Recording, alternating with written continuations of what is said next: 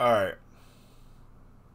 So, we got the Black Shuck, SCP-023. This just came out by the guys over there at SCP Animated Tales from the Foundation. Shout out them. So, let's go ahead and hop right into this, see what it's talking about. Let's go. SCP-related news to tell you. Paranormal Activity Books are going to publish 3 books featuring the most popular and interesting SCP. Yeah, I heard about that. They're making articles with illustrations and additional materials. The exterior looks rich and promising. It's oversized hardbound with leather imitating covers. The books seem more like research journals with all these authentic bloodstained reports, enclosed photos, and handwritten notes. Illustrations by more than 50 professional artists look positively terrifying. The crowdfunding campaign on Indiegogo has started just recently, and you should definitely support it. Why? Because only its backers have a chance to get all 3 books wrapped in dust jackets with support for augmented reality, and an exclusive slipcase shaped as a Foundation personnel suitcase. Upon reaching stretch goals they set, each backer will get all kinds of free bonuses, and all backers automatically participate in a giveaway of 30 limited edition vinyl toys based on SCP Redacted. So let's go and make it possible to publish the best SCP books we've ever seen. The link is in the description. Not gonna lie, if those come out, I'm definitely gonna get those. Just like as a collectible, something you put in, like, you know, like when I get my official stream setup, when I get my own house, bro, like just put it in the back right there along with the manga and stuff like that. Fire, fire, fire. I could reach out and probably get a sponsorship, but oh, here go our boy. Hold on, hold on. Shut.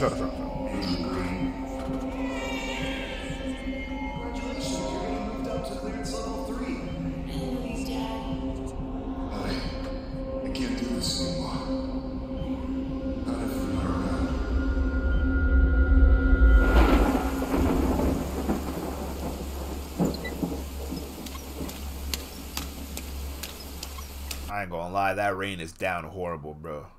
That shit look like a glitch on my screen. It look like it belong in Undertale.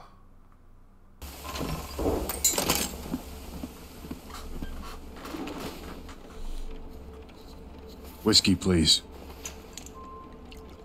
You can't smoke in here, lad. Well, it's a good thing I'm meaning to quit then. You don't seem from around here, friend. You're a tourist now. I'm here on business. Now, what kind of business would bring anyone out to this quaint little village? Why don't you tell me, Mr. McTavish? How the hell do you know that name? Let's just say I work for a certain organization that's been keeping track of you for a long time. Look, I've told you people all that I know. I've nothing to gain from holding back. Whoa. We both know you didn't tell the Foundation everything. So now I'm here bringing the questioning to you. And I guarantee you won't like the consequences of refusing to answer. Fine. What do you want to know? Tell me about the Black Shuck. I was a young man at the time, about 50 years ago. I lived in a small town outside of Manchester. My ma had always taught us to be a little superstitious. It was usually small things. Horseshoes and 4-leaf clovers were good luck. Walking under ladders and breaking mirrors were bad. Never really thought anything of it. It was just the way she was. Get to the point. Well, there was always one thing my ma was adamant about. Don't look a black dog in the eye. It was the one thing that always stuck with me. Something about the way she said it. The fear in her eyes, the pale complexion of her face. She had seen something. Something dark. Yeah, I got something similar in my culture. It's whenever you see a black cat, you gotta spit. I don't know if anybody know about that one, but that's what I got. I was a good lad, kept to the rituals set forth, and was always mindful to do everything my ma had said to do. But none of that mattered until I met that thing. When did you first make contact with 023? A few days before the incident. I had enlisted in the British Army during the war. Me and my mates were out making our scheduled perimeter patrols at night. We were walking back to camp when one bloke stops right in the middle of the road, staring off to something in the distance. It was black, pitch black, darker than the night itself. Me and the other soldiers backed away, but this one lad, he started walking closer to get a better look. What happened to him? He turned to say something about it being just a dog, and as he did, the thing pounced. All I saw was a shadow of black fur, and I fell back. The other soldier ran off to get reinforcements. I don't remember much after that. Just flashes. Y'all making round daily patrols without any blickies on you? Right, makes sense. I remember rage. I remember seeing my friend beneath a large creature. I remember falling back and hitting my head. I felt a strange soreness across my whole body. I lifted myself up and rubbed the back of my head. It was covered in blood. My vision was blurry, and I called out for help. There was no reply. You don't need a plan for big-ass dogs to have a gun in the army. I mean, come on. This isn't the SCP Foundation we talking about. We talking about actual army soldiers. What are you talking about?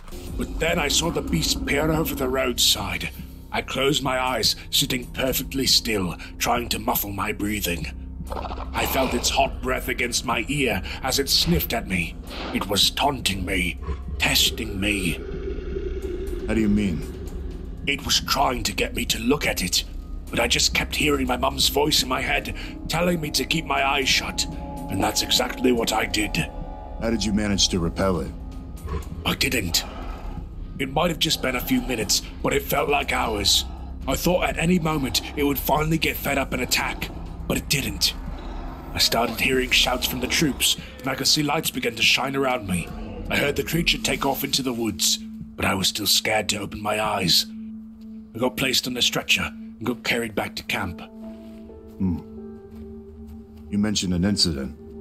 Yes. While in triage a couple days later, I read a paper that talked about a massacre at a nearby church. All of the bodies had been filled with dark ash, like they had been burned from the inside out. It didn't mention the beast in the article, but I knew that somehow they must have been connected. What happened to the other soldiers on patrol with you? They were fine, at least for a while. But exactly 1 year after we were attacked in the forest, one of them died in battle, and the other's father passed away from a heart attack. Seems like a weird coincidence, yeah? But my mum would always say that the black dog would take you or your loved one. Have you ever heard of anyone preventing this from happening? I just peed, bro. This man telling his whole story. Bro, he telling his whole story, whole time Ruger to his dome, bro. Holy. What? No. If I'm being honest, I haven't thought about this in years. Try not to. Well, I'm asking you to think real hard about any and all things that might be able to stop this. Please, I don't know. I've told you everything I can. I'm sorry. I've run out of options. You looked into its eyes, didn't you? Yeah, I did. I wish there was something I could do for you. It can't be easy to know the day you're going to die. How long you have left. I'm not worried about me. And I think it knows that. It's coming after my son. Why would it always goes after your family too? Whoa. Wait, that was his dad? Wait, hold on, wait. Hold on. Am I tripping? Hold on. Coming after my son. Yo, that's his dad. That wasn't even him. He's someone I always looked up to. After all the SCPs he's contained, the man's a legend. Strange that I haven't heard more about him, though his record does seem quite impressive. Dr. Buck? Oh, look at her. She finally showing him some emotion, huh? You lost your husband, didn't you?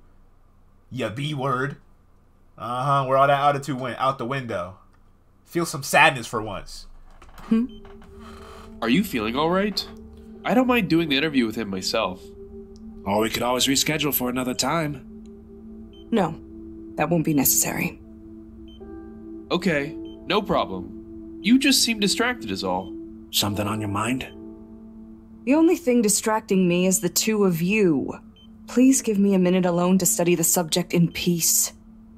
Yes, ma'am.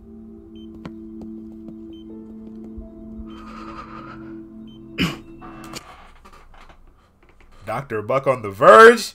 Hey, bro, see, this is the only reason Tales of Foundation, their SCP animations are so different, because the way that they do it, they make it like a story. Like each episode furthers the story through SCPs, and it's just like, wow, bro. Like we've grown to love these characters, and it's impressive, bro. The way that they do their stuff, it's impressive, bro. I mean, this is really only gonna teach her not to feel anymore.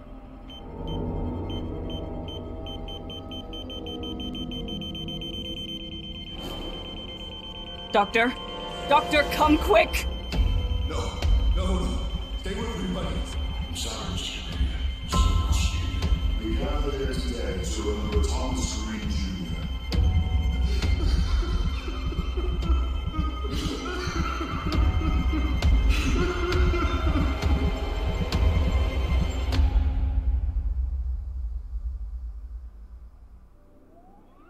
Thanks for watching the episode. And thanks. See, now look at that. That's how you do a cliffhanger. The next SCP. Ah, that's fire. Yo, shout out, yo, Davey, yo. Oh, that's so fire.